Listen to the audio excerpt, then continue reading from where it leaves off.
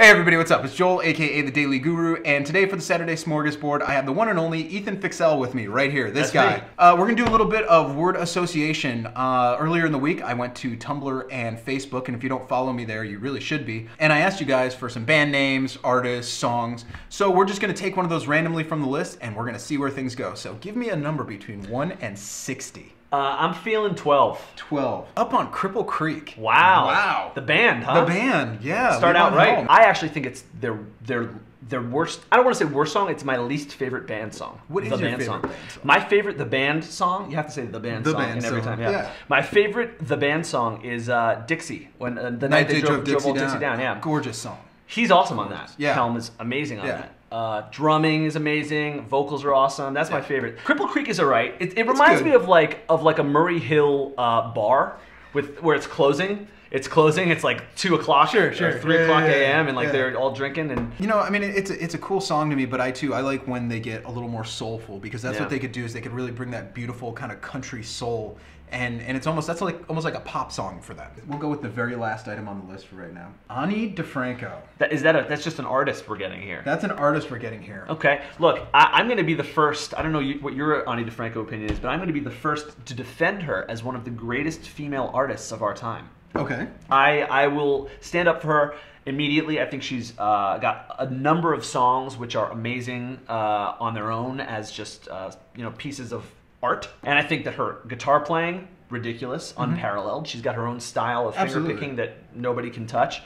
And, obviously she's the voice of a specific crowd. I agree with you. I think, again, we have somebody who gets a bad reputation there. I think people throw her at the far end of the feminist spectrum and just write her off. She's just a very talented musician. She can write like it's nobody's business. Yeah. It's not my taste. It's just not. That's fair. But she's one of those artists kind of like, I don't know, Bob Dylan in a way that you might not like the way they sound or what they're singing, but you have to respect the fact that they're phenomenally talented. Do me a favor. If you do not know Ani DeFranco, go get Not a Pretty Girl or Dilate, the album after. Both are her at her peak right here. You're hearing it here from me. A straight guy. Do it. All right, we're going to go with, let's go low. Number 4. I'm going to go with number 4. What do we have? Interesting. This song has been coming up a lot lately. What was selected was the song Bohemian Rhapsody. If you missed my Music Myths 2 days ago, go check out Music Myths number 13 because I talk about what the song is actually about, those lyrics. But let's talk about Bohemian Rhapsody. Well, I have my own plug as well. I actually just posted a YouTube video in which I performed that song with my brother when I was only 8 or 9 years old. My brother is 4 or 5. We lip synced the entire thing. It's a phenomenal display of sibling rivalry. You have to see it. It's in the show more in the little notes under the video. I'm putting it there. Cool. Check that out. Internet magic. It's creepy and amazing. But that song obviously inspired me as a kid. I thought it was the greatest thing ever. Obviously, I heard it for the first time in Wayne's World. Turned so many people onto it, and what a scene that is a timeless scene in film. It's become iconic. I believe it recharted when that song came out. I believe it went back onto the charts. I know it recharted because I was one of the people who bought the single. Okay. It came as a single. The B-side was The Show Must Go On. So I bought that single, and I remember seeing that it had recharted when I was even a kid. I was like, wow, this is a new band? Right. Well, at least hopefully it turned more people onto Queen because, I mean, of course. That's just a band beyond bands. They are unbelievable. And there's a lot of bands imitating Queen now. I mean, obviously you have the Darkness and that whole showy thing, but there's a new band out. Actually, they're not that new. They have like 4 or 5 albums out. It's called Foxy Shazam. Foxy Shazam. Do you know Foxy Shazam? I do not know Foxy Shazam. I just stumped the guru. Dude, you need to know Foxy Shazam. Do you want the show now? I'm taking over. Channel's yours. It's the Daily Ethan, right here. Same address. Foxy Shazam. Foxy Shazam is this. I'm so shocked you don't know them because their old school stuff is like Gogol Bordello. Okay. And they sort of morphed slowly into this glam rock band that is like Freddie Mercury incarnate. It's amazing. Let's go with 21. 21. The year that I learned how to drink. 21. And then threw up. 21 is that? Myself. Wow.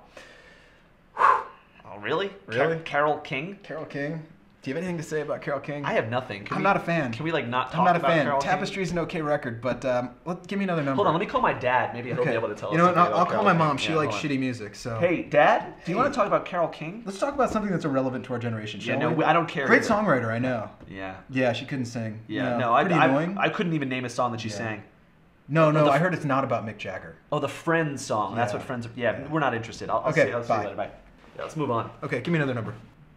55. 55. You can't drive that.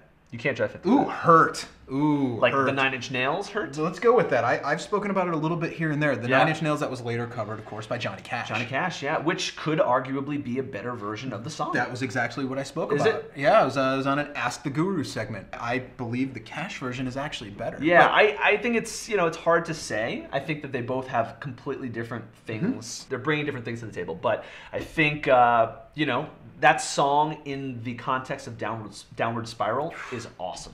Downward Spiral. Yeah. So, I mean, the first couple Nails records, you know, Pretty Hate Machine is just, and even Broken, the EP. Oh, totally. Awesome. I mean, amazing. I think that song Hurt, like I said, I think that's why I think it worked in the context of what they were doing as a whole. In that whole Downward Spiral thing, it works amazingly. I think that Johnny Cash's version of Hurt is an amazing song in itself, made by Johnny Cash. I think it showed to a lot of people that there was actually amazing lyricism behind what Trent was doing. Yeah. Behind the noise, or behind the music, if you will. Here's a question for you. Who would win in a fist fight? Live Johnny Cash or post-roid Trent? Like when he was on roids. I'm going to go with live Johnny Cash because so?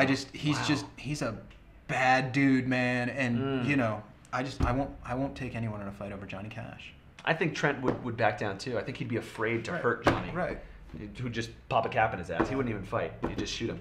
That's it. I don't think he can go anywhere from there. I think that's kind of it. That's it. That's all we have.